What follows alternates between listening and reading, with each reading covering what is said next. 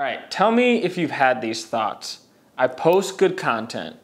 I work hard on it, but I cannot seem to move the needle on my follower count. Are you not seeing growth in your followers? There might be a few reasons. What's going on, familia? Welcome back to the channel. My name is Martinez, otherwise known as Mr. Martinez. Now, this is a men's style and lifestyle channel, but today's video is going to be a little bit different.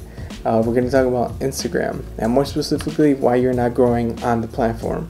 As you guys saw before the intro, my good friend David K, or Thirability, is going to be helping me out with this video. David is a really good friend of mine. He is a really good creator.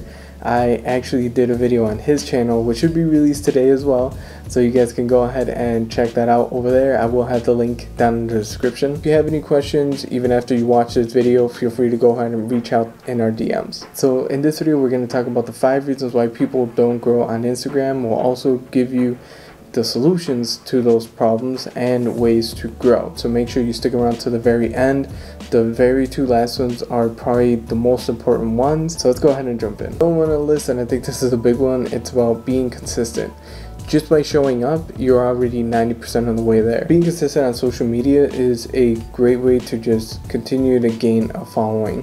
When people know that you're going to be posting, whether it be every single day, maybe every other day, maybe just on the weekends, whatever may have you, by being consistent, you also find exactly what content reaches and engages the most with your audience. So if you're just starting off, this is a great way to find out what content resonates. So if you post more, you find out exactly what pattern is. You know, it could be like an outfit, it could be like a recipe, it could be anything you want. You want to just be consistent so you can start finding patterns as well. Before getting into the next reason why you're not growing on Instagram, if you're liking this video so far, go ahead and give one of these down below. Definitely helps this channel grow.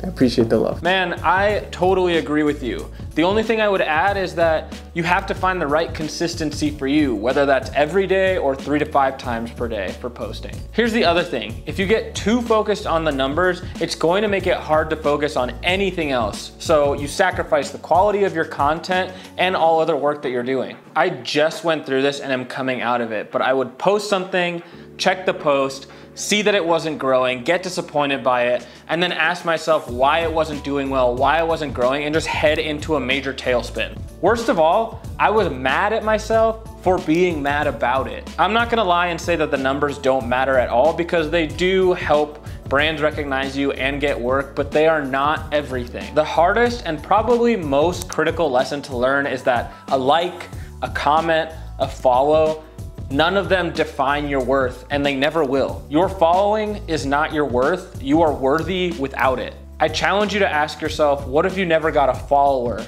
a like, or a comment ever again? How would that make you feel? Comparing your numbers to other people's numbers isn't gonna make you feel better either. I've compared myself to Ivan numerous times, and I know I'll never be as suave as him.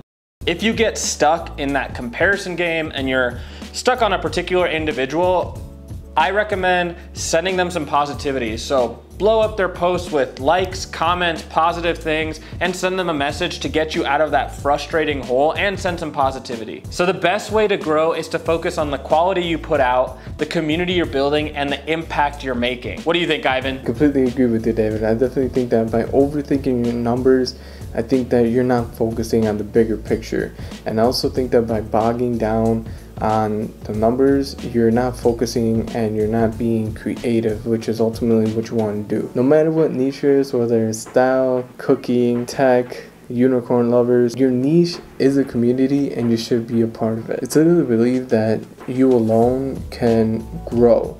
You had to have and build a community with your audience. So this is what I do, and it's helped me not only grow my Instagram, but it's also helped me discover more creatives in my niche, such as David. So basically what I'll do is I'll look up a specific hashtag, maybe a hashtag that I personally use on my post.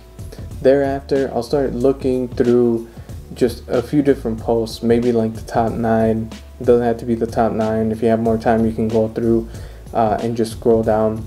I wouldn't recommend going towards bigger hashtags. Cater more towards hashtags that are more niche down, or maybe like towards the follower count that you have.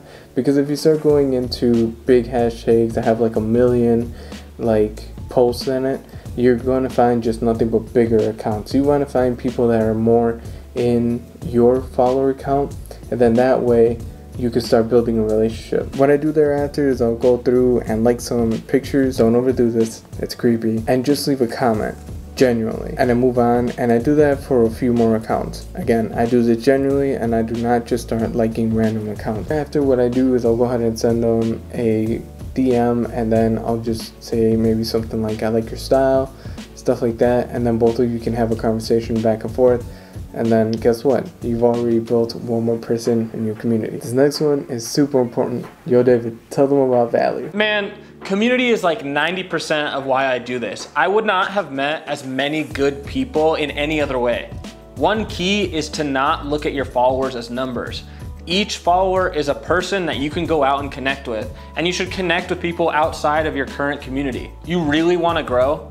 Then you need to bring some value to the table. There's definitely a difference between someone who posts just to post because they take cool pictures, and someone who pours all their creative energy into a piece of content to inspire their audience. And that difference is value.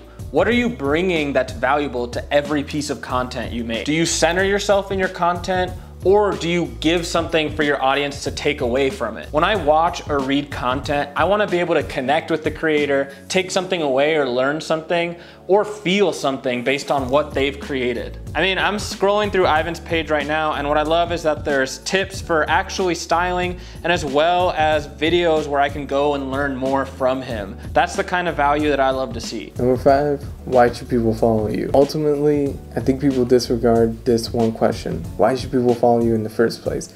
A lot of people feel like they have like the best content out there, and you may have the greatest content on Instagram. Nevertheless, if you're not doing the first 4, people might not be finding you for that great content. Are you educating people? Are you making them feel a certain way? Are you entertaining them in any way? Now, this isn't a question that can be answered for you, and it definitely can't be answered in this video, but maybe now you can just take a second to reflect and maybe take a look at your content and actually ask yourself those critical questions. I hope you found this video useful.